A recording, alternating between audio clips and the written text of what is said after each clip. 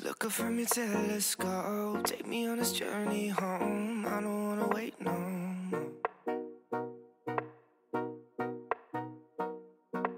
Lay me down behind the moon, tell me you'll be home real soon. I don't wanna wait no more. Hello, and welcome back to another podcast with Tiffany and Yeah. So it's been a while. Yeah, it's been a really long while. I don't know. I guess we were just super busy with school and we had different priorities. Yeah, just YouTube wasn't really, my first priority at the time. Yeah. Yeah, just really busy, but now we're back, and that's all that really matters. That's all I that hope. Yeah. Okay. Yeah. So it's been a while. So I'm just going to reintroduce myself because maybe things have changed since the last year. So now I am a rising junior, I guess. I wouldn't call myself a junior just yet because the semester ended like a month ago. So rising junior, I'm majoring in computer science and potentially minoring in Chinese and international and global studies. Yeah, that's about it. I don't have anything else that's interesting about me. Okay, I guess it's my turn. My major and minor have changed since the last time we recorded. So it used to be planning and public policy, my major, and now it's just public policy. So very huge change there. And then I also switched my minor from geography to cultural anthropology. So I'm super excited about that. What exactly is cultural anthropology? That is a really great question to ask. Thank you for your question. Anthropology is like the study of, I don't know, people, and I really hope no professor ever sees this video because they're gonna be like, why are you in this major if you don't even know how to describe it? But anyway, yeah, it's basically the study of people, and then cultural anthropology is studying, well, it's in the name, cultures and systems of power and beliefs and how people interact with each other and things around them. It's very broad, so that's why there's a broad definition. But yeah, I'm really interested in that. Yeah. That's cool. Yeah. I feel like it's been so long, and I don't know, I feel somewhat like a different person, but I also feel like the same. But it's also so weird because we're reaching the last 2 years of college. I know, it feels really weird. I don't really want to be an upperclassman just because I have to think about what comes after college. I don't want to do that. It feels weird. We're gonna see all the freshmen, and I still feel like a freshman. I can't do this. I'm not gonna lie, I still feel like I'm 17 years old. Okay, maybe not 17. I haven't really processed anything after that. I feel like maybe I need to sort that stuff out. So we can catch up a bit, I guess, since it's been so long. I've been saying the same words over and over again, but we can catch up a bit. Amisha, what have you been up to lately? Another good question. I don't know. Since break started, I haven't really done that much. I got my license. That's a big thing for me. Finally, 3 years later. But yeah, right now I don't really have any academic or work things for the summer, as of now. So yeah, I'm just chilling and reading and stuff. What about you? I mean, nowadays all I'm doing is work. So I have 2 jobs. I work at Kumon Learning Center virtually, and then I also have another virtual job, which is I'm a teacher's assistant for the intro class for computer science at Rutgers. So that's been okay so far. The students have been relatively nice, except I sent out a feedback form to my students, and they were really pretty nice. And then I got one comment that was like, try answering questions in the breakout room. And I'm like, but I but I was answering questions. And then at the end of all the breakout rooms, I'm like, do you have any other questions I could answer for you? And they all said no. So I don't know who that person was, but I feel attacked right now.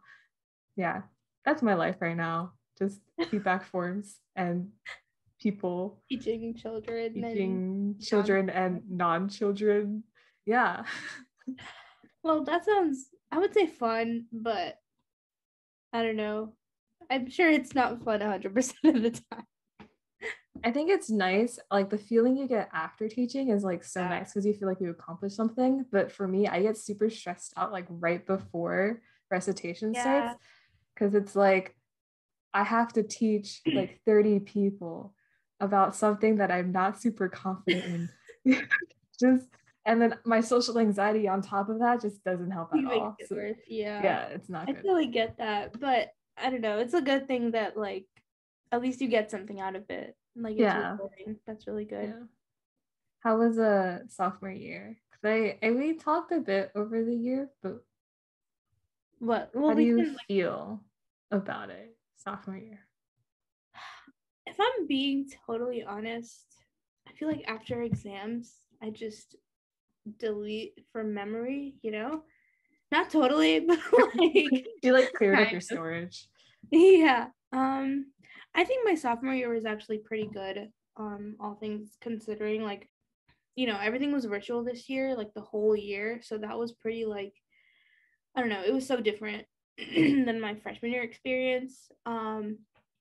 But classes wise, like I really enjoyed my classes actually. Like I really liked learning, you know, the subjects that I took.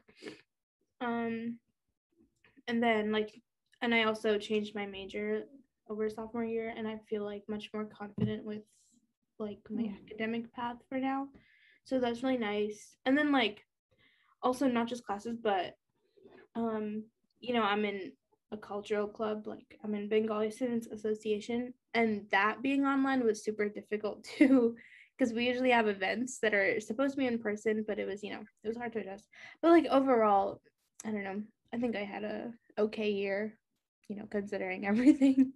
Do you think it was hard to like balance the club life and the academic life? Honestly, no. I'm only in one club right now, so well, okay, I was the tech chair this past year, so I had to make like the flyers and stuff for our meetings and videos and things like that. But I still had help, and like it didn't take up all of my time, you know. I like was mostly just focused on school, which I like schoolwork, which I usually am during the school year. It was hard to like not to like resist the urge to do nothing. And because everything's online, so it's like it feels optional, right? Well, I don't know how many people relate to that. Maybe it's just me. I'm like an expert procrastinator, so that was like really hard to go to like, I don't know, get myself out of that, which I barely even did, honestly. But I survived, and you know, I feel that I procrastinated so much. You know, it's just high school all over again. I just wait till last minute to do my assignment, and it's really bad. Not good. Yeah, really not good at all. Not good at all. Well, what about you? What was your like highlights, lows last year? Yeah, I think I don't know. I also joined, or not joined because you were already in it before, but I joined a cultural club, Taiwanese American Student Association, and my experience in that is I felt a bit overwhelmed, but like in a good way, you know, like when it's like you see your calendars like all filled up and you're like, oh, I have things to do. Yeah, that like feeling makes me like really happy inside, but then also I'm like stressed out like 90% of the time as well. it's like there's like the idea of doing something is more appealing than actually it's more appealing than actually doing it. So it's like yeah, so like it wasn't hard to balance it, but it was just like I did notice that like, oh, okay, this is like a serious time commitment that I actually didn't realize that I had to do, because like to be fair, high school, I was only really part of one club, and the time commitment for that club was So little. very little. Like I don't even know what we did in that club. We just Yeah. went there to hang out. Unfortunately, that's true. I mean, the club, to be fair, we were like just made up of all of our friends. So That's really there was like no one there. So like being part of TASA itself is just like a lot to handle, and I didn't realize how much like planning went into the events. Like we would have like meetings, or like we would like go an hour before the meetings, the like general meetings begin, and then we stay for like 2 hours afterwards just to like talk about what happened. And I'm like, that's a lot. and they're like, yeah, usually it's longer. Like if we're in person, like it goes till midnight or 1. And I'm like, wait, God. you guys hear this or no? Okay. Yeah, but classes were fine. I like forgot what classes I took already. I don't even know what I learned in them, but they were fine. Yeah, We got through it. That's all that matters. we did. We got through it. I'm glad you made it out alive. Yeah, and then I'm gonna suffer another semester a year, but it's fine. It's fun suffering. I hope. Suffering is fun. That should be the title of this. Oh, I remember you used to. Do you still use Notion? Yeah, I do. I actually just Oh. started like spring semester of Oh. this past year. I made one for the spring semester and for so I had like a spring semester page, and then I also had like another table with all the assignments, but I put in more detail into that. Like I had the assignment name, the due date, the class, the type of assignment, and then whether it was completed and whether it was overdue. And a lot of my assignments were overdue. Oh. So yeah, but I think it really was helpful to have that table, even though I also like I always have a planner that I like, a physical planner, where I just write down what I have to do that day and stuff like that. That with Notion was like, the table especially was really helpful for me to like keep track of everything. I'm going to make one for next semester too. Yeah, I feel like that's impressive, because you know how you made notions for like your friends, including me. I made 3 notions for Yeah, that's a lot of notions to make for other people. I saw it and I was like, this is very beautiful. I love Amisha for doing this. And then I started using it, and then a week later it was really tough to keep up. No, it really is, because I think I made you guys like, I don't know, I made you guys like a dashboard, right? Yeah. But like every class is like a different link, and all the side, like everything was a different link. And I was like, this is complicated. But the thing is, like, when I made mine like that, and I was like, oh, I'm gonna like make it so pretty, and I'm gonna use all of it. But I really only ended up using that table thing mostly. So I think next semester I'll keep it simple. Yeah, because it's like you look at the intricacy of Notion, and it's pretty and it's aesthetic, but then the actual like functionality of it, the upkeep is like, yeah. Oh my God, the amount of time you have to spend on that. Amisha, you are amazing. I can't do that. Let's go to the next topic. Yeah. It's called Concerns as Commuters. I'm concerned. That's all I need to say. Yeah, I am also concerned. End of topic right now. So freshman year, we both lived on campus. It was really nice. Well, and then, I think. Oh, nice. Yours was really nice. Yeah, my dorm was really nice. Oh, we talked about that before. My dorm was really nice. I feel like it was a good location. I had a good time. What about you? What was your experience like? I lived with the bugs. It was great. I loved it. The bugs and the mold. Perks of commuting is that you don't have to live with the bugs at home. Well, yeah, exactly. If your home has bugs, then that sucks. But yeah. I don't know why we're talking about bugs so much. It's not even relevant. They're scary fellas. I do hate bugs. No offense to bugs, but we lived at the dorms first year, and then Panini happened, so we had to go home, and we've been home ever since. I'm commuting because it's cheaper, and like both of us, we don't live too far from the school. Like it's 20 to 30 to 40 minutes, depending on That's traffic. a great, yeah. Depends on a lot of things, like which campus you're going to, the traffic, the time, like which route you take. But yeah, in general, it's not like way too far. So I think we're both like kind of okay with the idea of commuting. The biggest benefit is definitely like saving money because tuition, I mean, even though we go to Rutgers and it's considered, safe school, it's one of the cheaper schools, it's in state, I still feel poor. It's a lot. I'm in the negatives right now.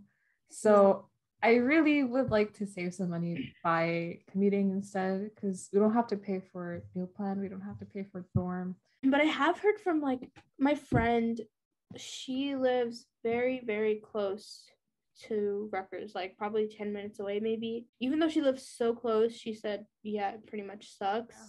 I think the sucky thing about commuting and what I'm concerned about is just like the social life and then like being sleep deprived. I have a lot of issues. FOMO is another one of them. Just like I fear that by living at home instead of living on campus with like friends, like I'm not going to be experiencing the same that they are, or like I'm not going to be able to like go out and like have lunch because I have to bring my own lunch, just like I don't know. If they go to the dining hall, we'll just stand awkwardly outside or like watch them through the window. It'd be so unfortunate at all. Just like I'm gonna hold my umbrella, it's raining and thundering and staring through the window, and I see the Bush dining hall, they have the fireplace. I'm just gonna watch them sit near the fireplace all cozy. Really not creepy. Well, the good thing about us both commuting is they can go have lunch and we can go have our own lunch in the rain. Exactly. So who's the winner now? Still not us. Our bank accounts are the real winners. Yes, I agree with that. Because not gonna lie, like housing is pretty much like I feel like almost the same amount as tuition. Honestly, like imagine going to school but then paying double tuition because you're living on campus. Yeah, plus like meal plan, right? And then like not even using all your swipes. Ooh. Yeah, I don't know. I guess I'm also kind of concerned about the FOMO thing. It definitely sucks to know that it's like not going to be the same level of interaction as it was like freshman year, just because you have to drive there to get there.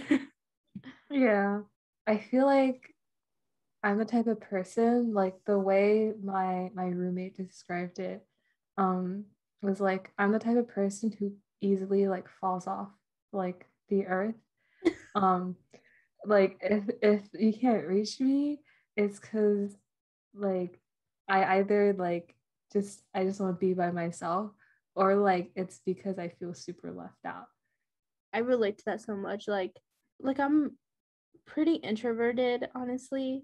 And like sometimes I love staying out with my friends, but sometimes I'm just like I just want to chill by myself. Like I like doing that. There's maybe that. Like I feel like if I'm not seeing my friends all the time, I probably won't communicate with them. Not communicate, but like I don't know, like talk to them as much. Right. But because like sometimes people have those conversations and then you're like, I wasn't there for that. Yeah. And then you're just like standing there awkwardly, like and then you have to be like filled in or like something. Yeah. Yeah. But at the same time, I feel like it's okay because I don't know. I'm not gonna end my friendship. Like, yeah. That's not gonna happen probably. I think it's just we all have separate lives, but then we enjoy being together when we have the chance to. I think that's that's the thing, when we have the chance. So to be fair, I am very concerned about my sleep schedule because I have my 9 a.m. class 3 days a week. So I'm gonna suffer a bit. I would assume when people make their schedules, they take into consideration like their like the other obligations they have. So like if they have to work, if they have to commute, if they're living on campus, whatnot.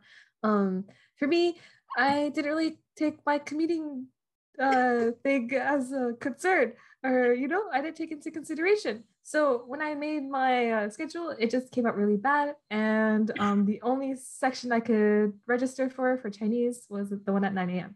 So I now have 9 a.m. classes 3 days a week. And then on Thursdays, obviously I have club, so that's going to be super late. But I also have a class at night. So I'm going to be on campus many a times. And I also have work. So we're going to see how it goes. How's your schedule?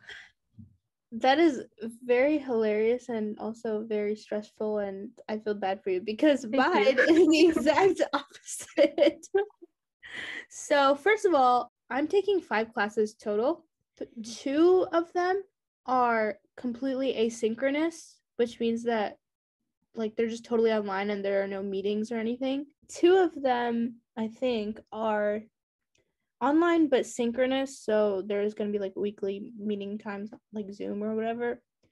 And then there's only 1 class I have that is in person, and that meets only once a week on Thursdays. However, it is a 3-hour class, but I've also taken 3-hour classes before, so whatever, it's fine. But yeah, so basically I only have to go to campus for class once a week, and it's not even in the morning, it's like in the afternoon or something.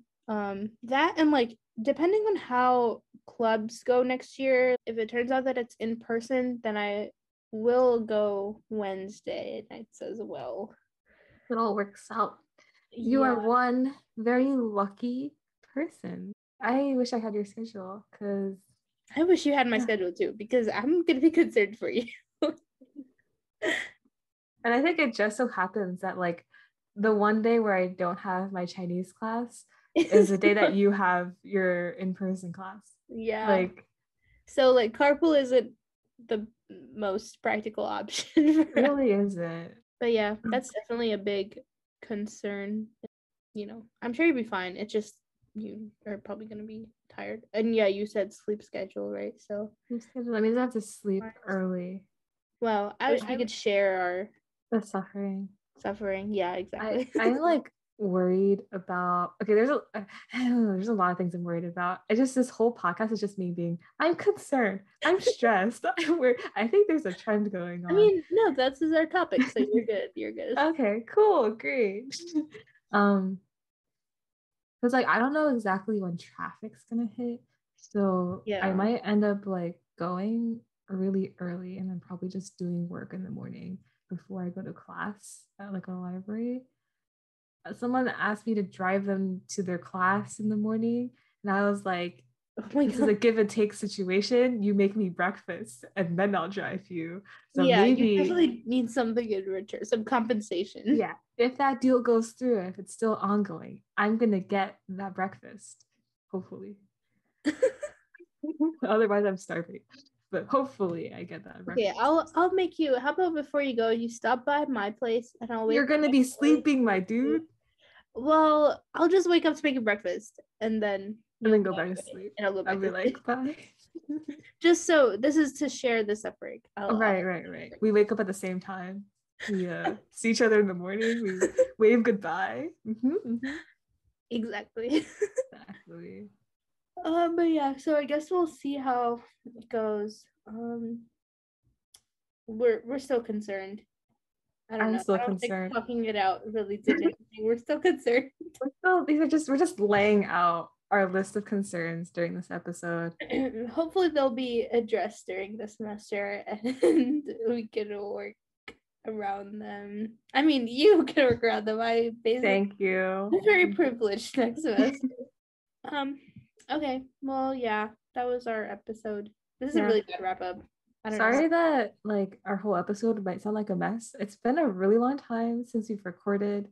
It's been a while since I've talked to Misha. Exactly how many days? 4 days? 3? Yeah. I don't know. I don't even know. But it's great to be back, and it's great to be recording again. And hopefully seeing Amisha on a weekly basis. Hopefully this episode helps somebody. Hopefully this episode makes people realize how concerned we are. And if anyone who goes to Rutgers is listening to this, and you have questions or you have a topic you want us to discuss, which I'm sure there's no one. Oh, but yeah, you could comment, like, subscribe. Hopefully we have more content soon. Hopefully our podcast will be better. Yeah. To be fair, most of our other videos were also kind of messy too. So this is on brand. This is very on brand. I'm sure the next one will be as much on brand as this is the longest conclusion I've been a part of. Okay, well, bye everybody. We're done. Yeah, thank you for watching or listening. Bye.